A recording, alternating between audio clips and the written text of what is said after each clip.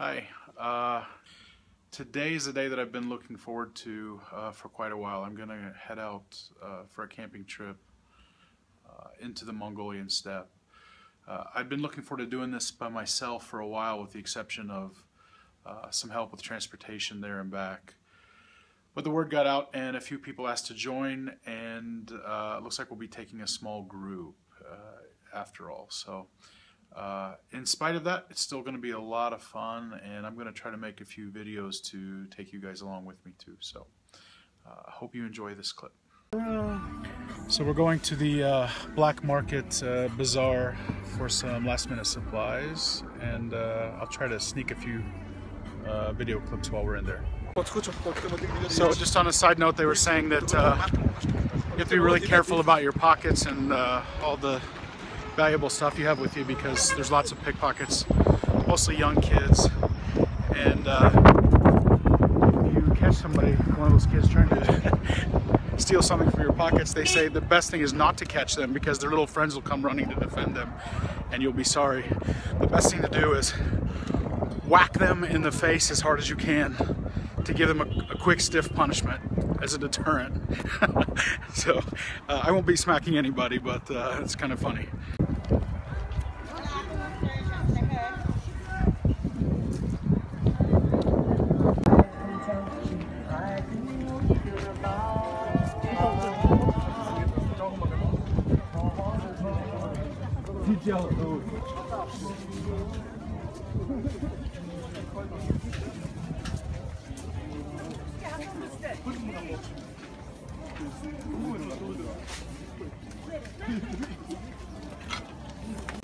Үнтэл дүн байхгүй лөө. Дөрүжигээр саагж байна. Дөрүжигээр хүмүүс саагж. Those are not eyeballs, they're skinned grapes. Хаатаагаар л ийм юм шиг. So this is a Korean style food with lots of little sample dishes on the side. And What name is Chinese food? With meat and kimchi and fried potatoes and some kind of boiled flour type tortilla. Go with it.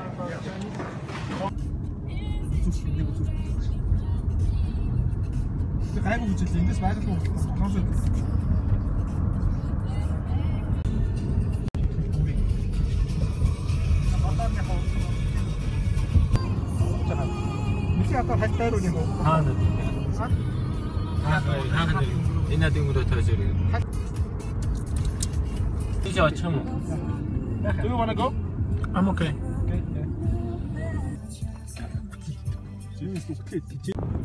So we've gone about as far as we can go with our vehicle, and now we're trying to decide how much further we want to go. There's a few ger homes, yurts behind us, and we wanted to kind of be away from everybody. So we're trying to decide, is it worth walking some kilometers back into the mountains, or stay a little bit closer and have the possibility of, visitors in the evening. So I don't know, we're gonna talk it over. I'll let you know. Right now we're busting all of our equipment across this frozen river. It's kind of dangerous because it's almost May, and as you can see, the ice is really slushy, and we're hoping that nobody's gonna fall through. But that side of the river over there has a really steep bank, and there's nowhere to pitch camp. So there's a really mild beaching area on the far side. So, and it also has access to a section of flowing water where the ice is already receded. So I think that's going to be the ticket as far as our camp space. I'm really happy doing movie stuff and traveling, getting to see the world. But there's really something about camping, getting away from everybody, solitude, being with nature, that just kind of scratches an itch that nothing else quite does the trick for. It's just like such a deep sense of contentedness and beauty, and it's peaceful, and I wish I could do this more often. And I wish, you guys could be here with me. Found this little guy walking around out here. Look how perfect those front teeth are. Oh my gosh. Must have had a good dentist. Okay, those are the guys going back. They've left me alone because the car can't get back up the hill. It's stuck.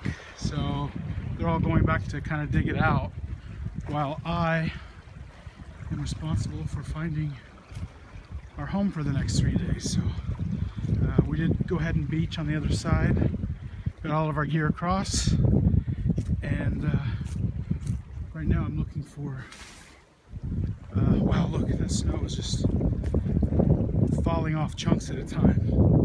So I think another day or two and we would have been too late to get across. So, which begs the question how we're gonna get home in 3 days from now.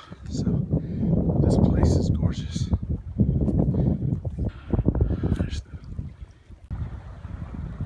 Okay, so this is our place right here. It's the mouth of a fork in the river, and fresh flowing water to drink, beautiful landscape.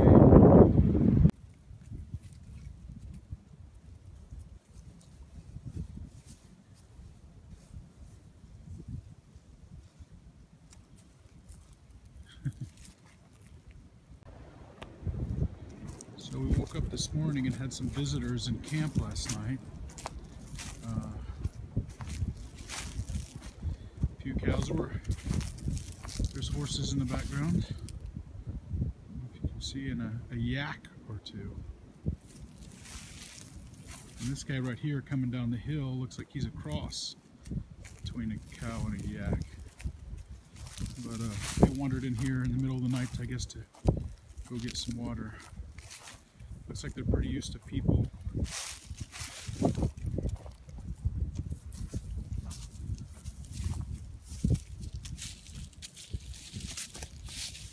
Just free range.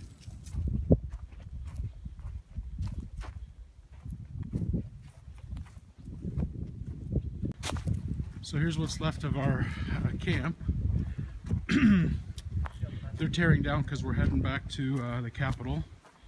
I have, this is my little one-man bivvy. I use it for basically storing equipment. And that is the tent that somehow made it through the night against the wind. I have no idea how that happened. Little campfire that we had. And there is my home. It's all furled up. It's a hammock, and it has a rain fly, so when it's all opened up, it looks like a pup tent suspended in the air, and it rocks all night, and it's really comfortable, actually, believe it or not. I thought I wouldn't like it because I'd be all kind of bowed when I was sleeping, but it sleeps pretty flat, and I'm going to be taking that with me everywhere I go from now on. So, okay, one last goodbye to our beautiful campsite.